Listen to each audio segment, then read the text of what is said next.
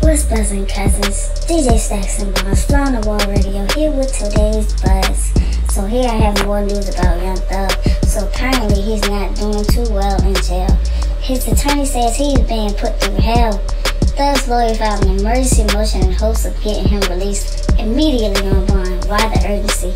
Well, attorney Brian Steele says the YSL honcho is being held in total isolation in a windowless cement compartment with only a bed and a toilet.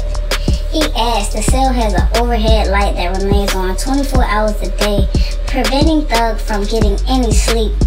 Further, Steele says Thug has no access to media or opportunity to exercise, shave, or have any human contact. Sheesh. Free Young Thug.